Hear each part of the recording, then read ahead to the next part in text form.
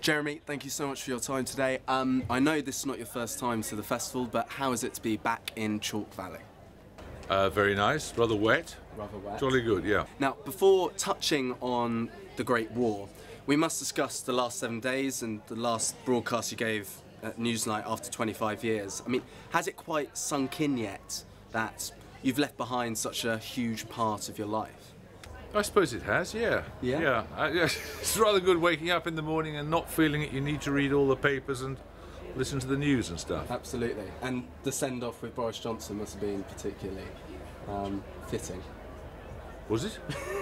Well, I mean, did you enjoy it with Boris? Yeah, I mean, I always find talking to Boris a laugh. Yeah. Well, he's described you as the landmark of our culture. Boris talks an awful lot of bollocks, you know. But I mean, do you relish this role now that you've built up, you know, as the Grand Inquisitor, the landmark of our cultures? Well, yeah, yes, I don't think one wants to take these things too seriously. I mean, any fool can ask questions, can't they? Well, let's hope so. Well, we're going to find out now. Yeah. Off you go. Right, exactly. So let's talk about the Great War. I mean, obviously, when you sat down to write about it, were you daunted by the task of dealing with such a huge subject that's been covered so many times? Yes, before? of course. Yeah. It's a very, you know, it is, this so-called war to end war is a huge subject, and I think the big difficulty is that, you know, I grew up aware of what members of my family had done in the war and those who hadn't come back. And the big difficulty, I think, now is that it's moved from family recollection to history, and that makes it much more difficult, I think, to make real.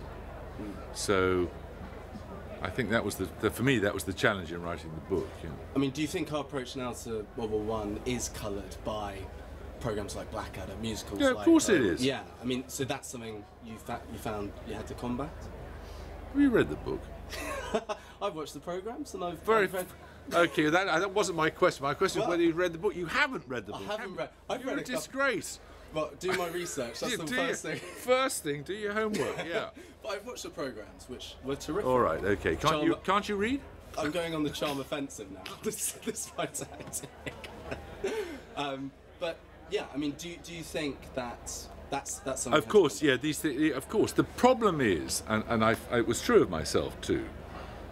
Before I started doing the research, that our ideas about the First World War are not actually based upon the war itself. They're based upon the interpretations of the war, which begin to emerge actually in the 1920s, then through the 30s and Lloyd George's memoirs and so on. And then you get right into the 60s, you get Alan Clark's book, The Donkeys, you get Britain's War Requiem, which brought Wilfred Owen's poetry to so many people, Oh, What a Lovely War, and eventually you get up to Blackadder and beyond. So these are not ideas that are based upon the experience of the war itself. There are ideas that are based upon the interpretations of people who came later. And what I want to do is just go back to the original material. I mean, one of the great images in your book, which you have read. Which I have read. You haven't read it. What, you looked at the pictures? That's my starting point. Is the three women with parasols on the beach. Yeah, you have looked at the pictures, yes. But the point I'm trying to make is with the newspaper boy in the background. Yes, war declared official. War declared official. And that's emblematic of, you know, the idea that people were oblivious to... They were. Yeah. I mean, in 1914, people were aware of the rivalry with Germany, of course. The Germans, and particularly expressed through the Kaiser, were very, very preoccupied with getting what they saw as their just desserts in the world, and they wanted so-called a place in the sun. You know, they wanted something approximating to the empires that Britain and France both had. The British having much the larger one, of course.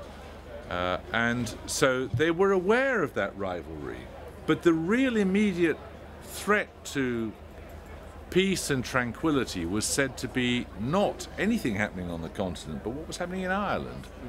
And what was to be done about the Unionists in Ireland who wanted to remain part of the United Kingdom and the Irish nationalists who wanted independence. That was seen to be the real challenge.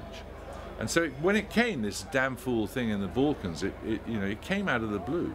So why do you think we did fight for it? I mean, do you think the British soldier was particularly resilient and disciplined and conspicuous? They were a lot better than many others. I mean, there was no proper mutiny in the British Army in the way that there was, for example, in the French Army and indeed in the German Army in the latter stages of the war.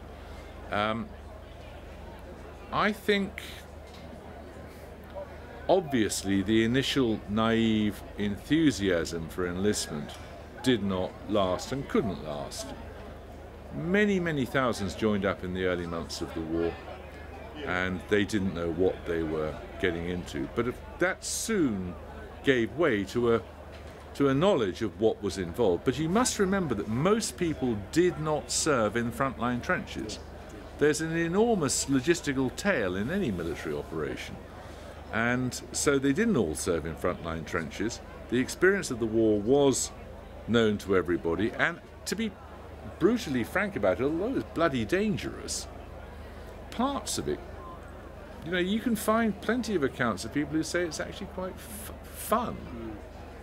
When you're not terrified and unhappy, and if you're not serving in a bit of Flanders with a very high water table and you're wet all the time, it's actually, it wasn't that bad, because what it gave them was an amazing sense of companionship. And that, I think, is the key to it. That once you were in it, you didn't want to let down your mates. That's why I think they kept faith with it. And then after the war itself, do you think Britain changed? It was a huge turning point for Britain. I mean, the glorious past. Yes, it was, yeah. And do you think it was, I think it's the big event in modern British history, yeah. I think that, if you were a Victorian time traveller and you came back in 1914, early 1914, and you looked at Britain, you would understand exactly how it worked.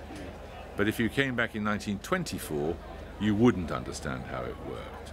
And the country had been completely transformed, I think. Jeremy, thank you very much for your time. Before you It's a pleasure. How would you say I've done on this interview compared to... Well, I would say it was even worse than last time. So you're not going to be picking I gave you 1 out of 10 last time. I give you 0 this time because you haven't done any homework at all.